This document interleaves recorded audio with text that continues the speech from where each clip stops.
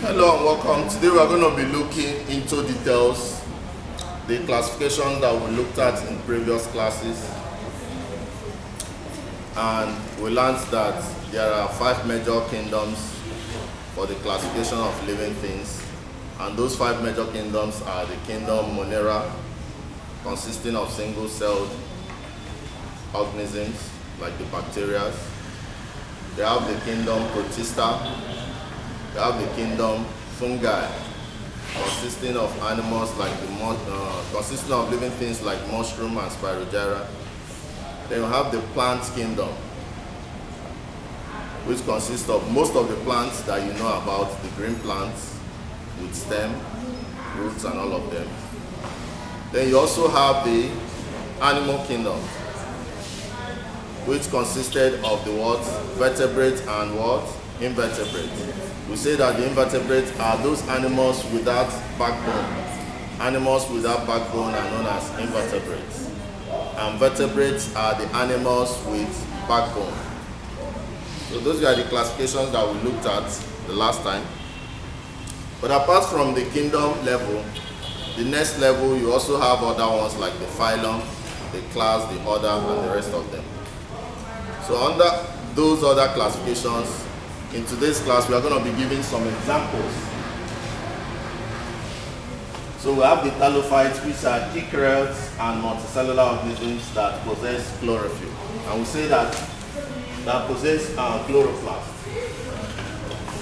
Good examples are the red, blue, green algae. We also have the bryophytes, which are non-vascular plants like the mosses. We also have the ferns, also known as pteridophytes. Then we have the gymnosperms and the angiosperms.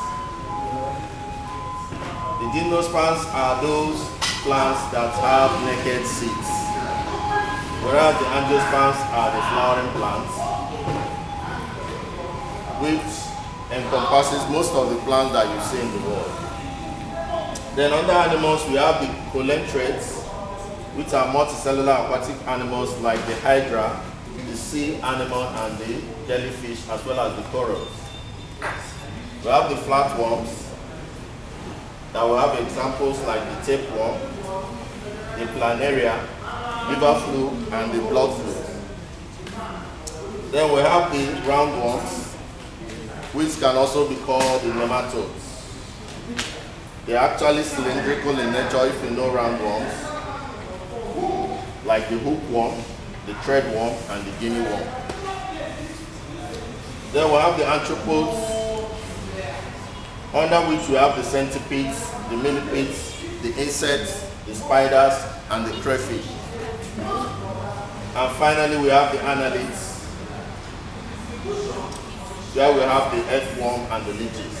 We also have the mollusks, that will have snail and the octopus. We have the amphibians and the reptiles. The amphibians live partly in water and partly on land. Examples are the toads and the frogs. And the reptiles are animals like lizard, crocodile, tortoise, and snake. So those are the major examples under these various classifications. You're supposed to know them, very importantly. JAM can always pop out questions on them.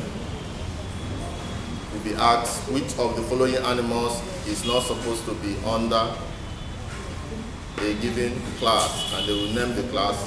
Then you're supposed to know similar animals that are supposed to be under that very classification. So under reptiles, you're supposed to have animals like lizard, crocodile, tortoise, and snake. So take notes, study this, study the classification that we've given you so far. Relate the classification that I gave you initially to all these examples. So this class is all about giving you examples of these various classifications. So take notes.